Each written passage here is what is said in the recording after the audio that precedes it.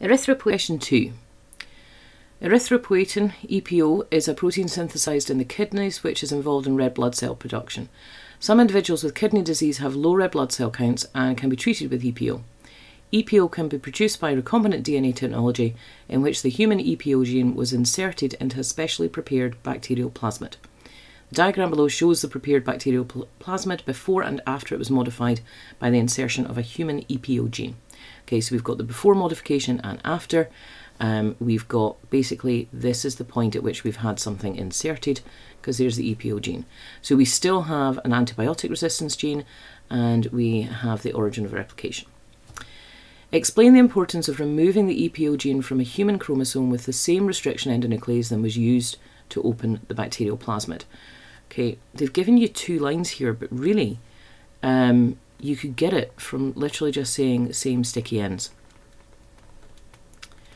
Because what you must have, if I'm going to seal 2 things together, so when you were like doing this kind of genetic engineering stuff in Nat 5, we would say stuff like, we'd say, here's your plasmid that you've cut open, and here's your gene that you've gone and got from somewhere else, and here is your modified plasmid which you're going to insert.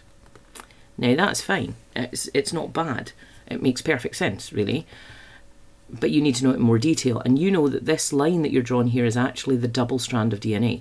So what you've actually got is a plasmid that is double stranded, and when you cut it, I'm just trying to get this to be a reasonable line here.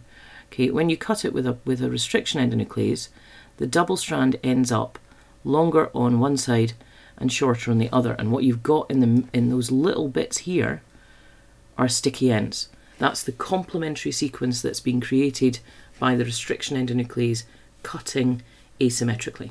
Okay, now that sequence, if I'm going to stick something into it on my gene, has to be the same. So I need to have, when this one comes in, I need it to be longer on this side, shorter on this side, and longer on that side. And I need that sequence there to be the same as the blue ones on the other side. Okay, so that will lock in. So you need to literally get away with just saying same sticky ends.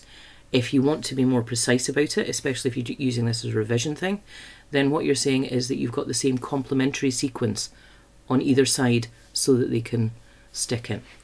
Using the word sticky again, but yeah, okay, that's it. Name the enzyme used to seal the EPO gene into the bacterial plasmid. Bit of a gift. Ligase, okay, it's the only one you know that sticks DNA together. Modified plasmids were mixed with bacteria. Some bacterial cells were transformed by taking up the modified plasmid, but others were not. Use information from the diagram to suggest how a culture containing only the transformed bacteria was obtained. Okay, it's to do with this antibiotic resistance gene. So if you had, say, 1,000 bacteria and you threw in 1,000 modified plasmids, the likelihood of every bacteria taking up a plasmid is not 100%. So let's say that you threw in your plasmids, but only 700 of them took it up. That would actually be an amazing percentage, but we'll go with that. Okay, so you've got 700 that now have the plasmid, and you've got 300 that don't. But what that means is you have 700 which have an antibiotic resistance gene.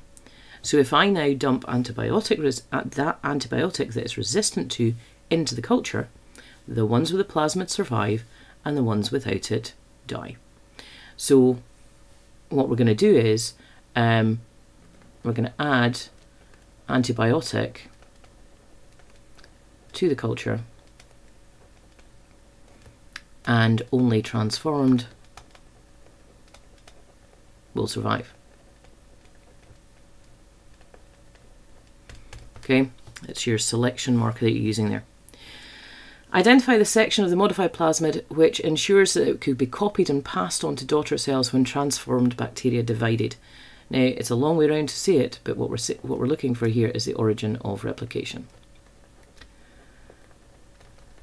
Okay, let me just do a little scoot to the side so I can make sure we're happy with that one. Okay, so what we're seeing there is, oh, didn't want that to come up. Okay, so what we're saying is if you've got your bacteria, and inside the bacteria you've obviously got your chromosome, but we're not really worried about the chromosome. What we're saying is we've managed to put the plasmid in. Okay, now if that bacteria now divides, then what you would get is bisexual reproduction, obviously, so we just get two identical copies of the parent cell. And so we've got our chromosome and our chromosome, but we only had one plasmid, so basically only one of the daughter cells will get the plasmid. So this one doesn't. So if I'm trying to increase the number that have the plasmid, it doesn't work. I only get the same number that I originally managed to transform. However, if I've got an origin of replication, then as soon as it gets into the first bacteria, it will divide and produce some more plasmids inside it. So that means each of the daughters then get, you know, at least one or two of the plasmids. And when they divide, they'll have made some more, so they also can pass them on. Okay, that's why we need to have it. Right, suggests a reason why bacteria produce EPO protein which is inactive. So I should have read that bit. The EPO protein produced by the transformed bacteria is inactive. Suggest a reason why. Okay, you just straight need to know this. Okay, our problem is that we have put a eukaryote protein into a prokaryote cell. Okay, and what that means is that we don't have exactly the same apparatus when it comes to our kind of final end of translation. So what we have is incorrect folding.